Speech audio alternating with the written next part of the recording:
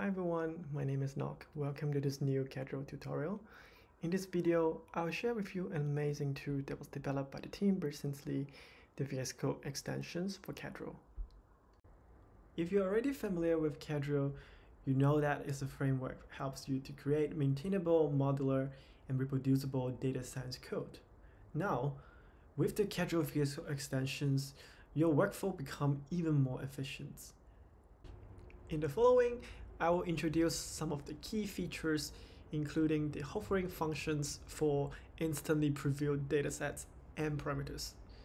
You also have the auto-completion features that helps you to create pipeline much faster. And then you also have the enhanced code navigation functions that allows you to jump from a pipeline files to a configuration file with a mouse click.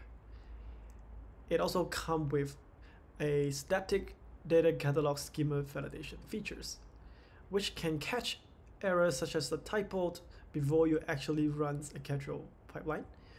And last, using the VS Code UI and the commands to switch between different Kedro configuration environments. So let's get started. Cool. The first thing that I want to show you is the hovering features.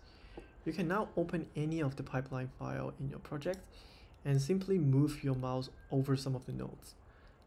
For example, if I hover on the model input table, it will instantly show me the configuration that was used to create this specific data set.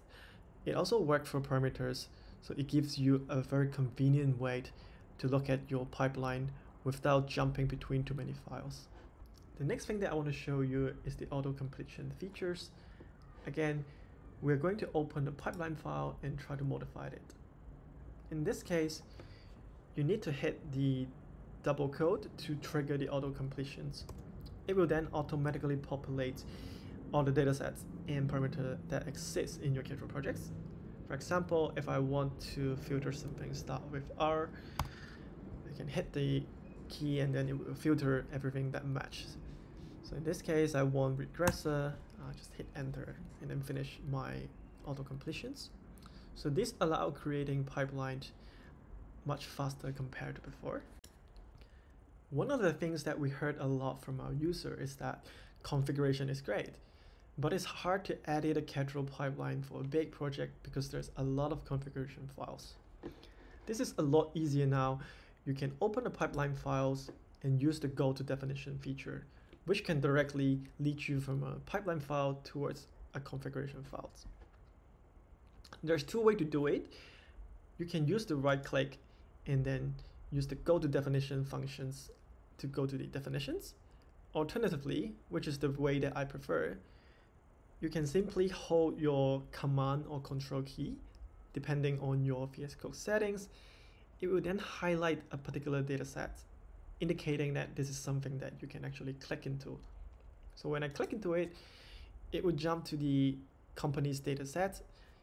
If I hold my command key and hit the mouse click again, it will then show me all the references in pipeline that uses this particular data set. Then I can quickly jump back to the previous page. Another problem that our users mentions is that often they need to update the data catalog, but only find out later during a very long pipeline run that they have made a simple typo in the catalog file.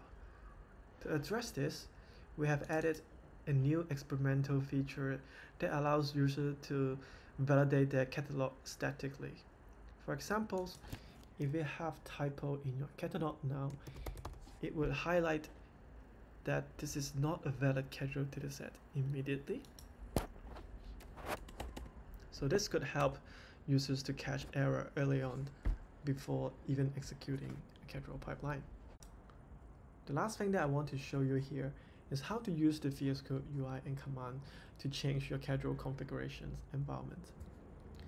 When you are using features such as hovers or go to definitions, it will bring you to the base folder by default, which is the default environment for Kedro. But sometimes you may want to use some other environments, such as the productions environment in this case. There's two choices. You can either use the Kedro command, which is the first one, to select the correct environment that you're interested. Alternatively, you can also just click this little Kedro icon in the bottom, which bring up the same drop-down selections. Once you change the environment, the server will restart in the background.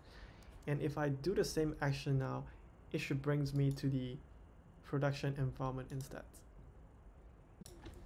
So that's it. Thanks for watching. I hope you liked this video and you will find the extensions helpful. If you have enjoyed the video, please share this with your friends, like the video, and don't forget to subscribe for more tips and tutorials to come. See you next time.